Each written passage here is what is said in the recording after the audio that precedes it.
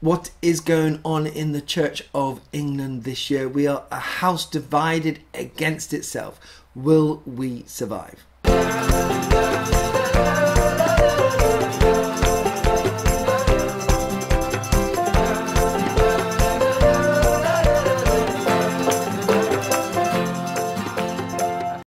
Hi, welcome to the channel. My name is Rev Dan. I am a vicar in the Church of England. And we're only in March, and it feels like we are all over the place as a church. Yes, we've had the big General Synod vote on blessing gay marriages, but there's a lot more other things going on. And I'll go through them and list them now, starting from the beginning of the year. And what the future looks like for us out on the front line, and you know, some of the things that I've been hearing anyway. So let's start. So we started in January, if you remember back then, as a vicar called Bingo Allison, who's a male who identifies as a female, who non-binary, and they said they're the first non-binary vicar in the Church of England. I'm sure there are more. I think this is the first person to come out and say that. They were on national TV. They were on this morning. You know, you wouldn't get someone like me on there. They wouldn't want someone like me on there.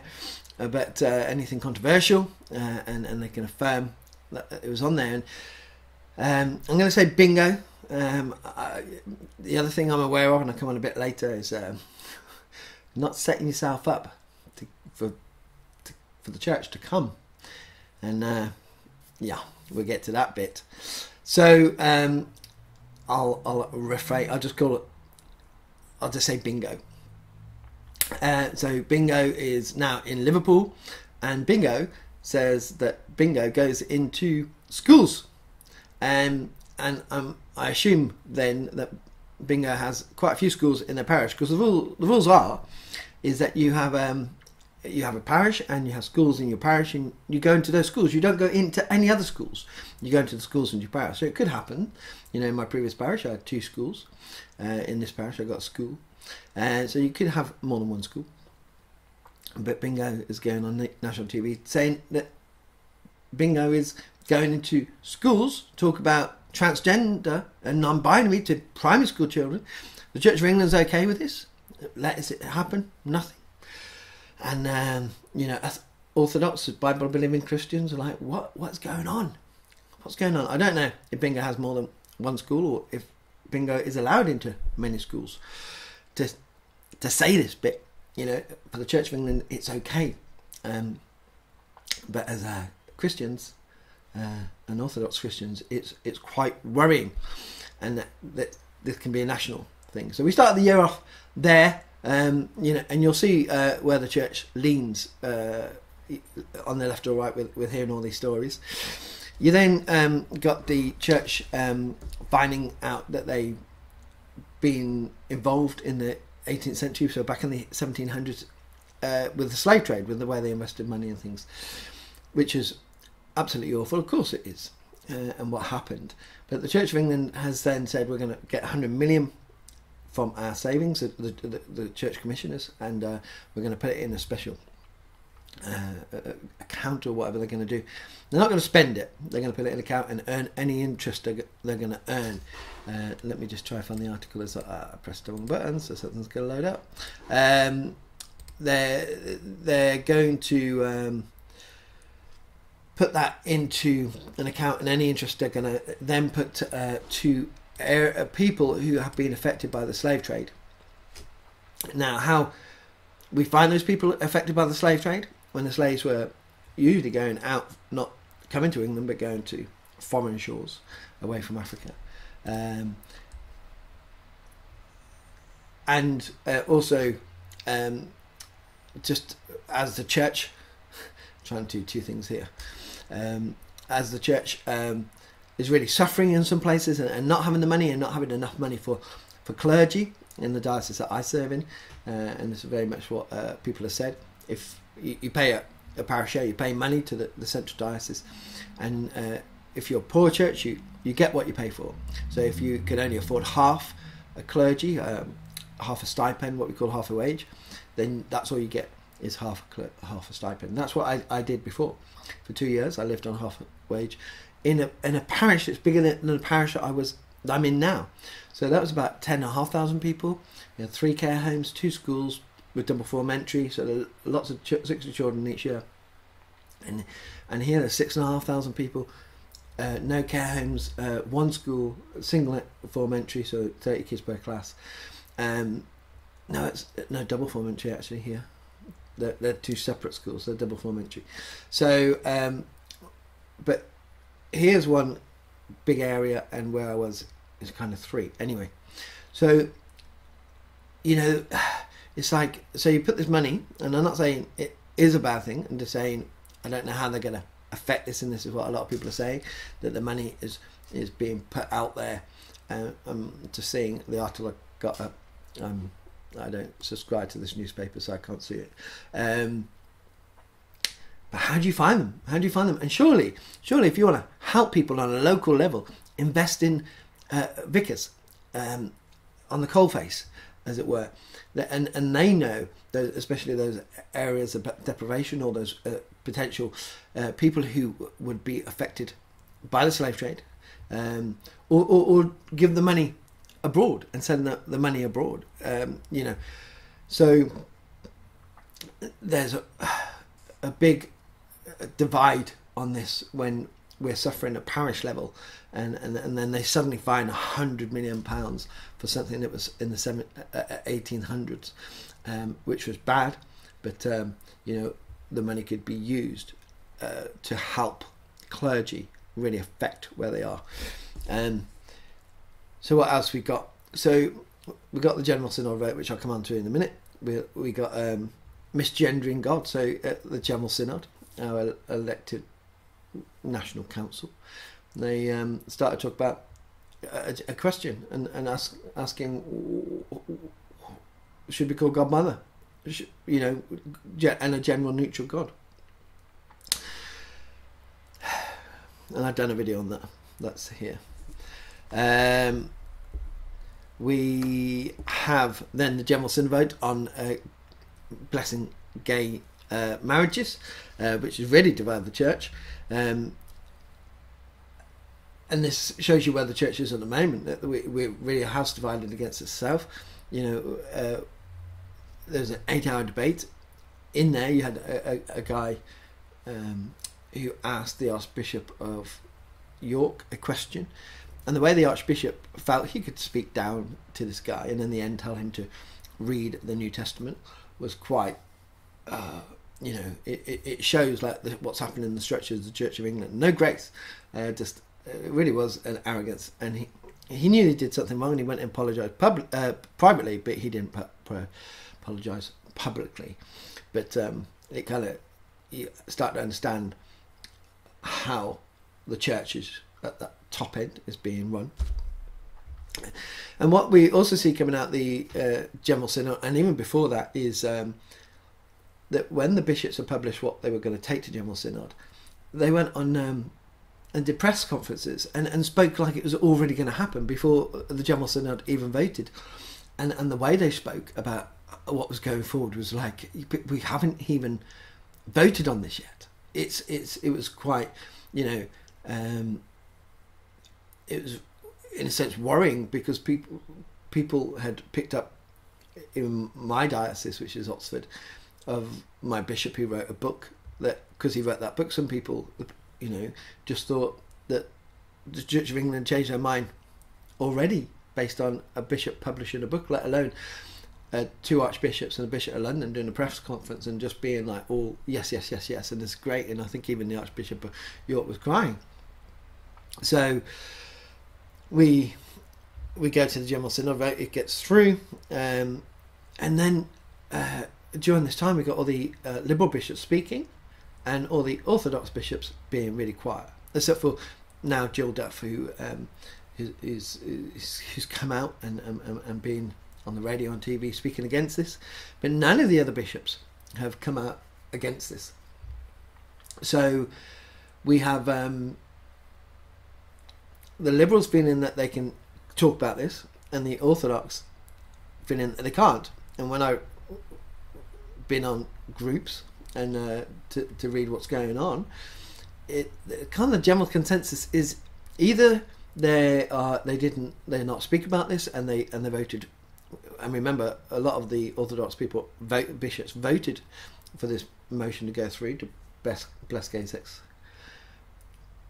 to bless same-sex weddings. They're saying that, or in the background it's being said that they did that tactically, so when they come to revise the prayers and things like that, they got more of a voice. But how? What institution are we in? We're in the church. Why are we playing politics? Why are people voting tactically, and then keeping quiet and not coming out into the public and saying, I'm against this. I am, I think marriage is between a man and a woman. What's so wrong with that? We don't all have this groupthink mentality, and then as a church, and the archbishops and the bishops who are all for this are saying that in the church we are broad and we are divided on this. So why Orthodox bishops not feeling that they are, and a lot of people say this, safe to say these, to say the basic that we all believe, that marriage is between a man and a woman. It is crazy. It's crazy. It feels like we're in a real political institution, and when you start to have to play games and vote tactically, is really, really worrying. Jill Duff has put herself out there, but everyone said she's not a diocesan bishop. You get diocese and you get diocese bishops, and you get what we call suffragan bishops who help the diocese bishops, so they have an area. And because she's not a diocese bishop, she can do that. Some people are saying, well, the diocese bishops, they got liberal churches and they got to work with these clergy, but it's the same on the other side. We've got in my diocese, all 4 bishops, or the 3 suffragan bishops are all liberal. The Bishop of Oxford's liberal, and he's produced a book and he's been on the radio and TV about this. And then go above, and you've got Archbishop of Canterbury who's for this as well. So where's for me, in that sense, it's okay for my bishops because I will have 2, because I'll have the suffragan and the diocesan and the archbishop. That's okay for them. But once you get to the Orthodox, they can't say anything, and they feel that they can't say anything. What is happening to the Church of England? And maybe they're scared as well. And this is the other thing. People have said they're scared of losing their position, and very much doing this, speaking out. Not even speaking out, and just being very careful what I say. Very careful what I say as well. Should we be very careful in what we say? We can't just freely speak anymore. Can't freely speak. I'm putting this out online, and it has been whispered in my ear, be careful of what you say, because they could come after you. Come after us. We're a church. This is not politics here. Where's the grace?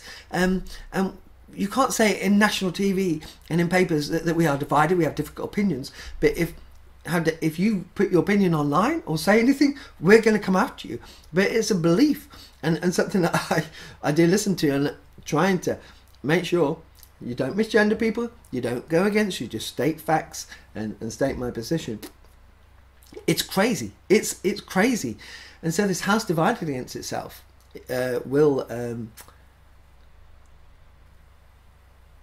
not function if we can't find a way forward on this. And if Orthodox priests feel that they're going to get people come after them, and I'm talking within the church, because they publicly state where they are, then that's awful.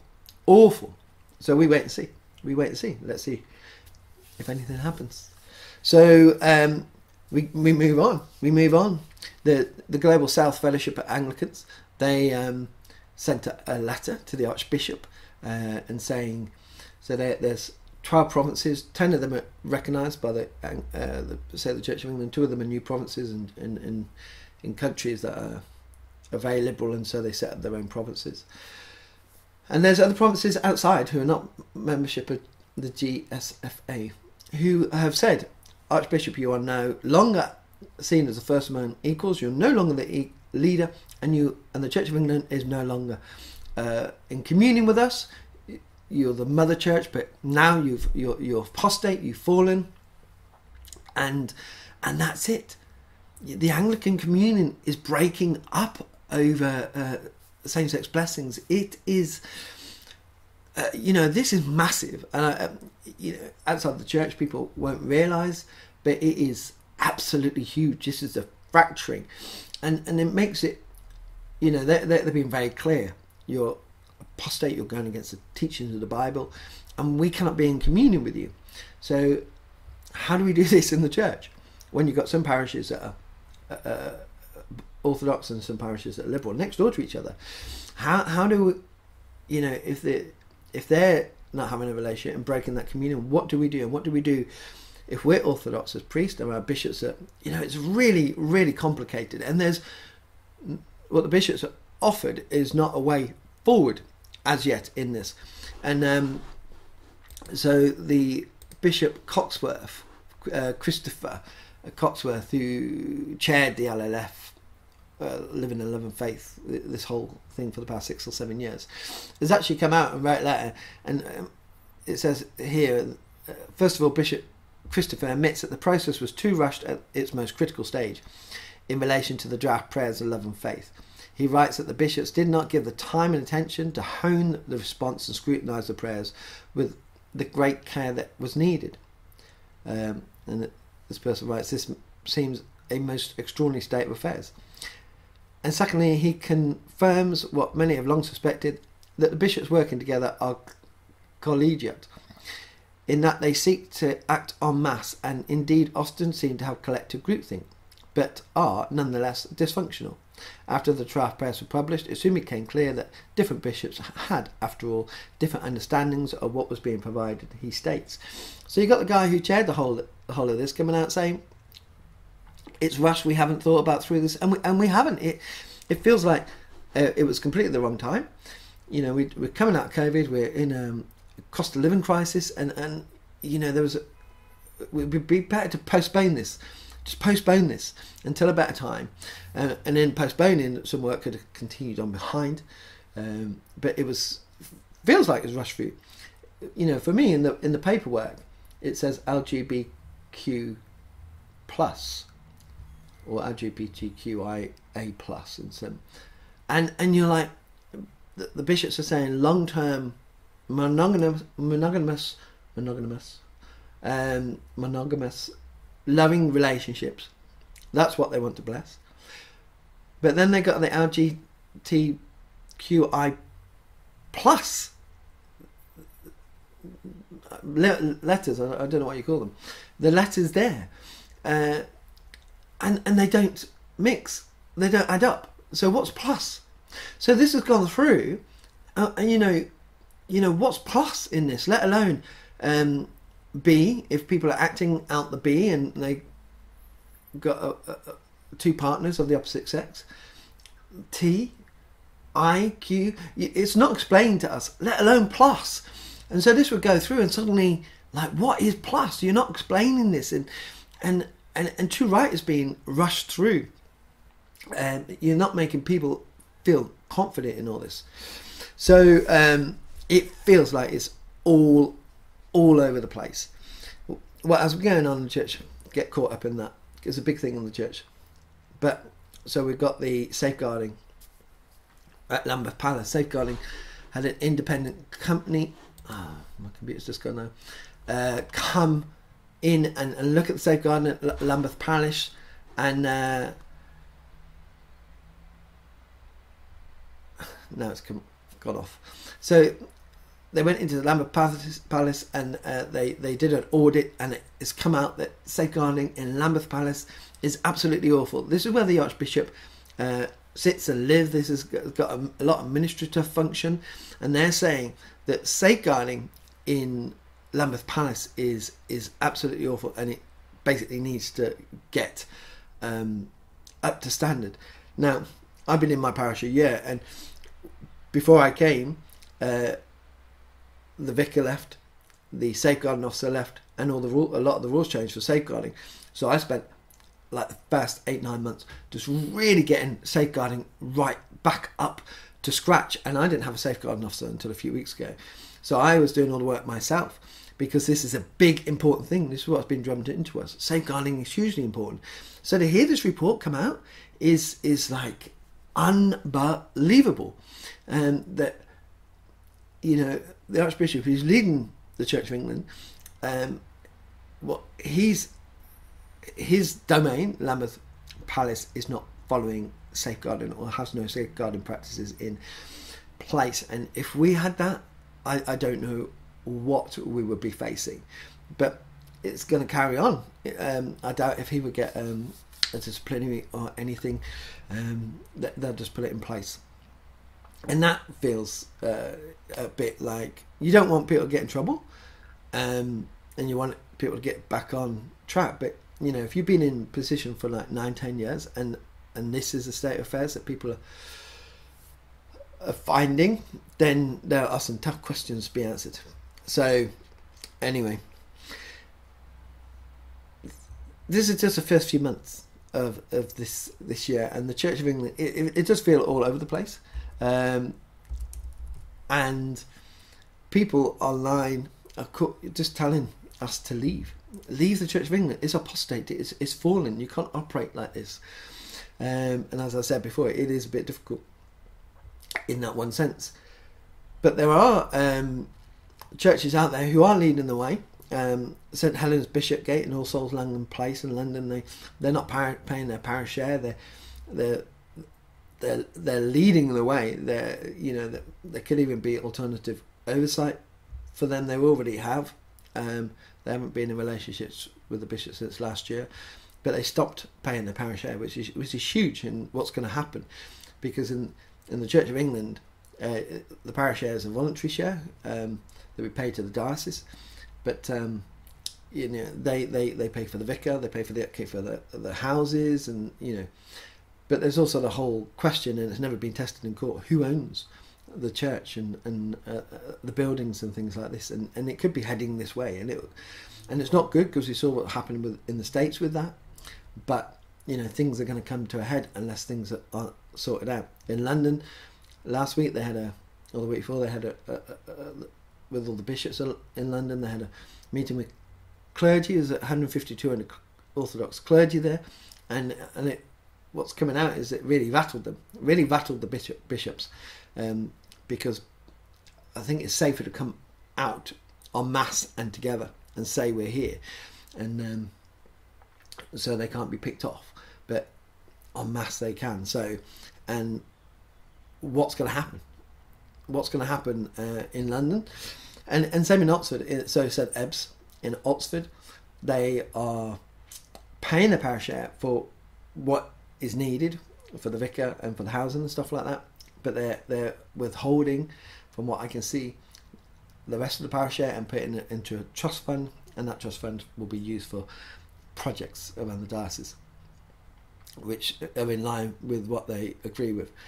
They're also scrutinising the diocese spending, and which I think needs to be done in every diocese, and so that will be really interesting as well, with what comes out of that, and what happens in other dioceses as well, that where you have Orthodox churches and more liberal clergy, because you've got Orthodox bishops and so will the diocese be, and then so the clergy in a sense is okay, but we're waiting till July now to see what the bishops are going to bring back and what's going to happen. But that the Anglican Communion fell apart like that day, and the next day there were already provinces coming out and saying that's it, we can't have a relationship with you. Like I said, people are saying you've got to leave, and this is a difficult thing. I know people who left, and heard of people who left already, and so what do we do? What do we do? What do we do? You get called to the Church of England, and you serve in the Church of England, and you get called to a place. So I feel that I'm called to this place, and I feel called to the Church of England. This happens, which I knew it would happen at some point, but Didn't think it'd be this soon. And then everything's changing, and yet you still got the command of God, the calling on my life, to come and serve the people here, where I am. But the structures around you, you fundamentally disagree. And can you now work together? The thing is, the vote cements something. We all knew that we had disagreed on these things before, and we found and different people found different ways to work through that. And so you just carried on. And so it's in one sense it's the same, but the vote has meant things have changed. In my parish and in many parishes, we're not going to bless same-sex couples because we don't think that is right according to the Bible, and that's what God would do. And so we will carry on as we normally will, but also, in a sense, this has made it more public. And so if someone comes to us, and this is what a lot of vicars are worried about, that they will say, no, I won't do this because I don't believe it is in the Bible, and I will hold to my beliefs. And there could be a little campaign against the vicar, especially on social media. And that's, for some people, that would be quite hard. And you would normally go to your bishop and say, look, this is really hard. Can you come and stand shoulder to shoulder with me? And if your bishop doesn't agree with you, will your bishop do that? So it makes it really difficult for a lot of people understanding what's going to happen. Now, nothing's going to change till July, but that change will come. I think it's better that churches just get on and state where they are. But I have also heard that liberal churches aren't stating where they are either, which is quite interesting. Because, again, amongst the population, people out there that, most people don't really care what's happening in the church. They don't really care about the church, to be honest. So for liberal churches to say where they are, there could be a backlash in the population. So Orthodox are worried about what people in their parishes might think, but same with liberal churches. So it really is a mess, and it doesn't feel like it was being handled well.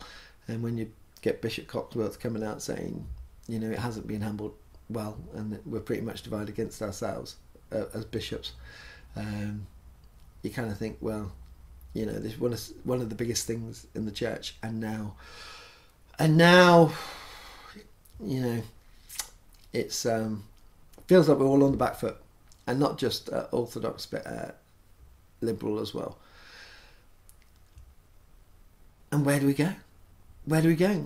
Like I say, I was listing things through that the church is doing and how we're seen in the public, and I have people coming to me and they're not happy with the Church of England. They're not happy with how things can happen and be so public, and that they fundamentally disagree with it, and there's no recourse. It's like they just have to accept it, and people will leave the church. Even good biblical churches will lose people over this, over the way that the church is being run. And it's a big thing. It's huge. We're 3 months in. We're heading to July, and I just hope that nothing big comes out. Well, we just had the safeguarding report for Lambeth Palace.